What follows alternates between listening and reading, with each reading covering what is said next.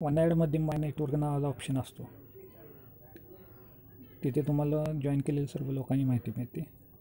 माय network खाली आहे, त्याच्यावर क्लिक केले माय नेटवर्क ऑप्शन आलेलं आहे. म्हणजे टोटल 234 मेंबर आहेत. ते 1 ते 10 लेवलमध्ये मिळून ह्या लेवल दिसतात तुम्हाला. लेवल 1 2 3 4 5 6 7 8 9 10. या दुसऱ्या नंबरमध्ये कॉलममध्ये ॲक्टिव्ह मेंबर दिसतात. लेवल 1ला 83 ॲक्टिव्ह आहेत, 69 2 नंबरला आहेत, 37 3 29 4, 5व्या नंबरला 6 आणि 6व्या नंबरला 10 मेंबर आहेत. ॲक्टिव्ह मेंबर म्हणजे जे लोक डेली ॲप ओपन करून बघतात, मोबाईल स्क्रीन लॉक असते ते ओपन करून बघतात, ते ॲक्टिव्ह असतात. पार्शियल म्हणजे त्या लॉकवरील जे ॲड बंद करतात लोक, ते पार्शियल ॲक्टिव्ह असतात. त्यांच्यापासून फक्त 25% कमिशन मिळते. पेआउट त्या लेवलचे टोटल किती आहे ते सर्व असतात. म्हणजे हे तुम्हाला येत्या 30 दिवसामध्ये त्यांच्यापासून मिळणारे उत्पन्न असते, हे तुम्हाला दिसतात.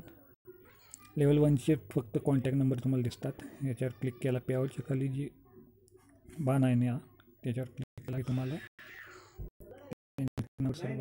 डिटेल ॲक्टिव्ह, हे सर्व ॲक्टिव्ह मेंबरचे कॉन्टॅक्ट नंबर आहेत लेवल 1चे. इनॲक्टिव्ह म्हणजे ज्यांनी आपण अनइन्स्टॉल केले ते सर्व आहेत. आणि पार्शियल ॲक्टिव्ह मेंबर म्हणजे ज्यांनी ॲड बंद केल्या ते आहेत. युअर पॅरेंट नंबर हा आहे, हा ज्यांनी मला जॉईन केलं होतं त्यांचा कॉन्टॅक्ट नंबर आहे, तो मला दिसत असतो काय. हे लेवल वाईज झालं आहे. जर त्या वरच्या मेंबरला म्हणजे ज्यांनी मला जॉईन केलं आहे त्याला हा कॉन्टॅक्ट नंबर दिसावा किंवा दिसू नये असं सेटिंग आहे. हे मी दिसावा केलेलं आहे. ऑफ केलं तर त्याला दिसणार नाही माझा कॉन्टॅक्ट नंबर. असंच हे खाली डाऊनलाईन मेंबरचं पण आहे. मी ऑफ केलं तर तुम्हाला माझे कॉन्टॅक्ट नंबर दिसणार नाही डाऊनलाईन मेंबरना. आणि ऑन करतो म्हणजे तुम्हाला हे कॉन्टॅक्ट नंबर दिसू लागतील तुमच्या ॲपमध्ये. अशाप्रमाणे माय नेटवर्क ऑप्शन आहे.